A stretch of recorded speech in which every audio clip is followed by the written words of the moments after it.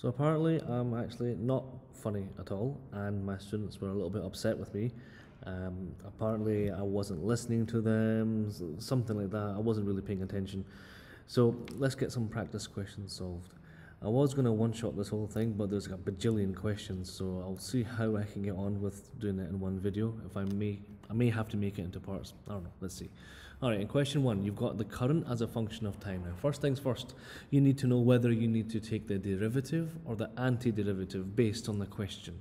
So the first thing is I will think about the formula relating current, time, and what is the question asking for? Charge. So charge, time, you will check your formula sheet, you will see you have the formula called QUIT. Q equals IT. I don't know why I did the T first. Q equals IT. I can rearrange it to find the current. I equals Q over T. So in this case, one of them is derivative, one of them is antiderivative. Take a guess now which one you think it is. Okay, I'm guessing you have guessed. Okay, I'm guessing you have guessed. Okay, whatever. What I've decided here is, look, which one looks like a derivative? Well, this looks a bit like a derivative. You put this like a little d here. That looks a bit like a derivative. So this is fine. Over here, that does not look like a derivative, so this is probably going to be my antiderivative. So it'll be something like that. So that's something to think about, okay? If the formula looks like it, this can work for any formula, by the way. You can do I equals V over R. You can do it for anything at all. If there's a division, you will do derivative. That's how I like to remember it. Divide, derive. Divide, derive. Okay, this question is asking for Q. Q equals IT. I will not do the derivative. I will do the antiderivative. And of course, I'm sure you remember how to do that. You will raise the power, and then you will divide by the power. So for example, in this one, this will now become 3t cubed over 3 minus 2t squared over 2. This is how you do the antiderivative. So of course, the 3's will cancel and the 2's will cancel. That just simply leaves me with t to the power of 3 minus t to the power of 2. All I do now is just substitute the value in as between 0 and 5, so I'm going to put the 5 in here. So what's this? This is supposed to be 5 cubed minus 5 squared. Checking your answer in your calculator, you'll get about 100. So your answer will be C in this case. Okay, very nice. So then after that, we will skip these two questions because they're not going to be required in your end of term exam, so I will not spend time on them. And this one here, Ohm's law, it's just basically Ohm's law, right? So that's V equals IR. So Ohm's law states that the potential difference is equal to the current multiplied by the resistance. That's the formula. The current flowing through times the resistance. This is good. Let's just double check. The current divided by, well, that's wrong. The resistance divided by, wrong. And the current times the cross-sectional area, that is not the relationship we're looking for. The best relationship is A. So it's just by using that formula. Okay, so over here we have a voltage, we have an area, and we have a current. We need the resistance. Well, I don't really care about the area. Is there, but it's just an extra piece of information that is not required. Why is it not required? I just need to know V over R, right? So I can just do 2 divided by 3.2 times 10 to the minus 3. That does not look good at all. Anyway, putting this into your calculator, hopefully you'll get the correct answer. And the correct answer should be, in this case, D. You get 630. There we go. Easy. Let's check this one. So 2 wires, 1 and 2, same material, same resistance, the length is different. I need a ratio of the cross-sectional area. So the thing is about this is not really a physics question, it's just a maths question, to be honest. What is it saying? It's saying R1 is equal to R2. Fine. It is telling me that rho L over A is equal to rho, well, it says 2L, doesn't it? Length of wire 2 is twice that, so it's rho 2L over A. Fine. And this will be A1 and this will be A2.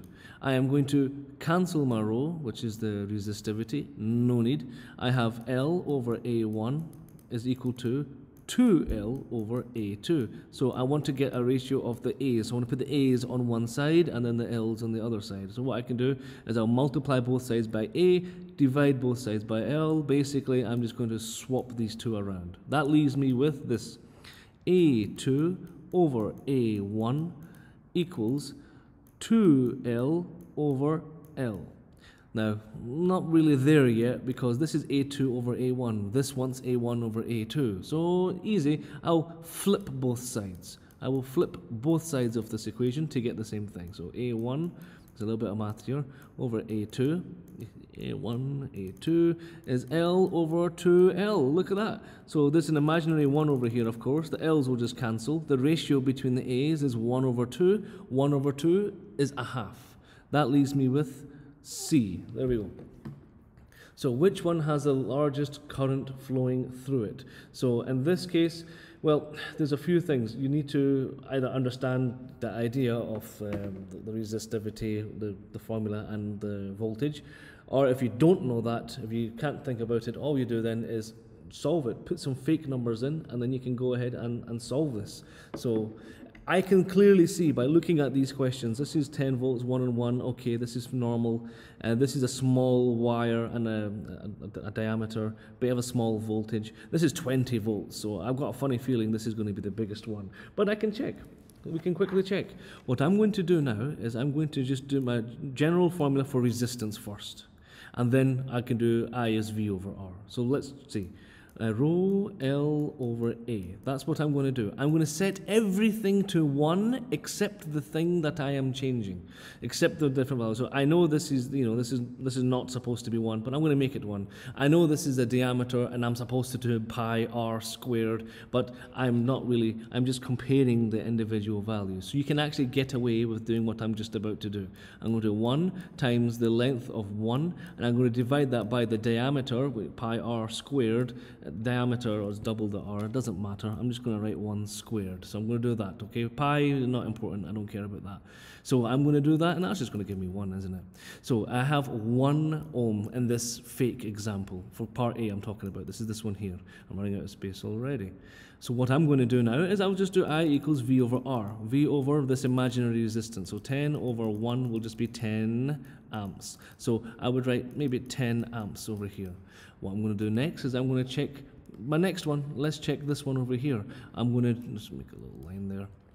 So I'm going to do this.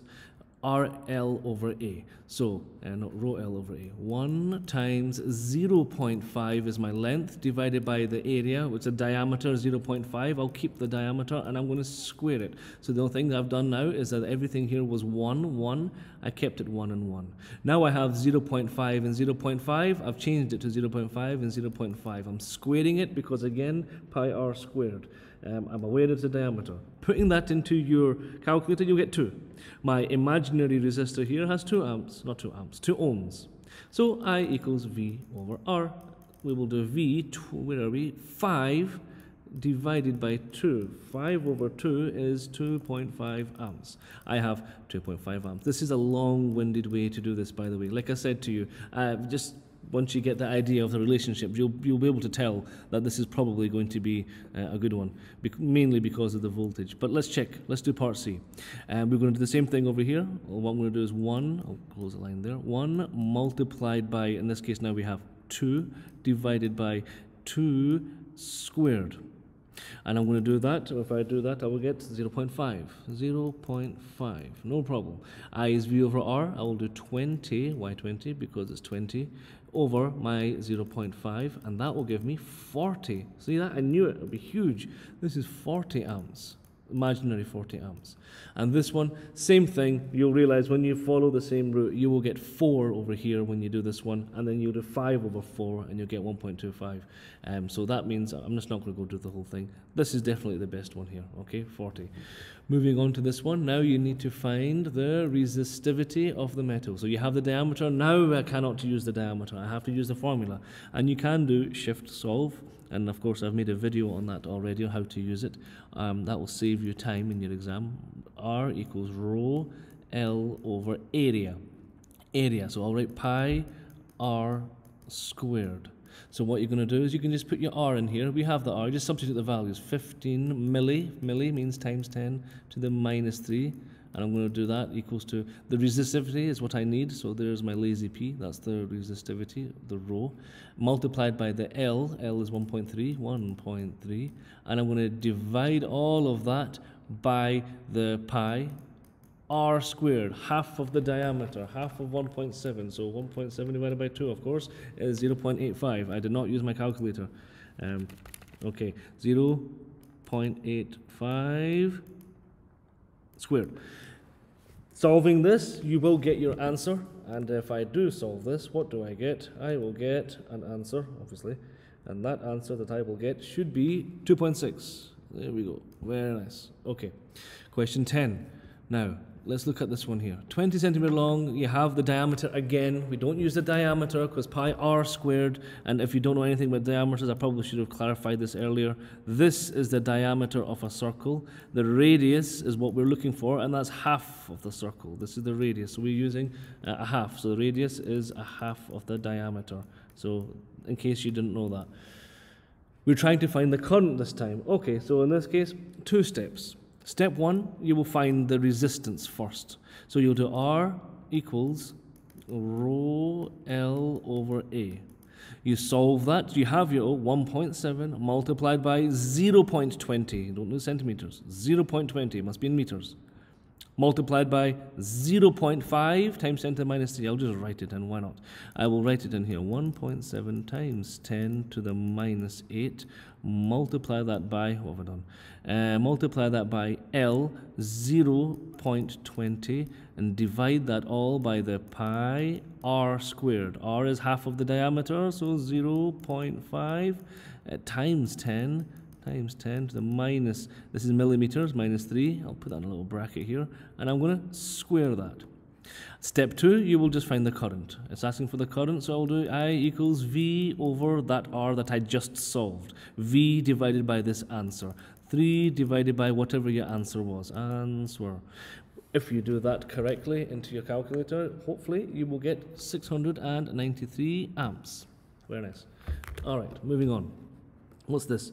A copper wire, you have a diameter over here, and you have a current, and you need to find the power dissipated. Okay, so similar idea as before.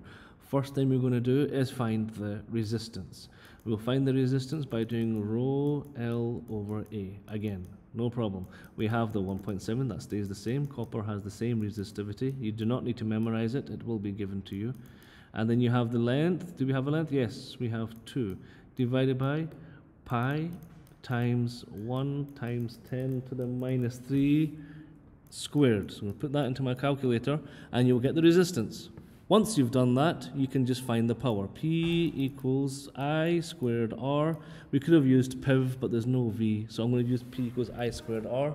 And when I do this, I am going to get the answer of 1.56 watts. All right, so I've cancelled the rest of these questions, I think. Yes, I have. And I have been interrupted, so I'm going to stop the video now. Thank you.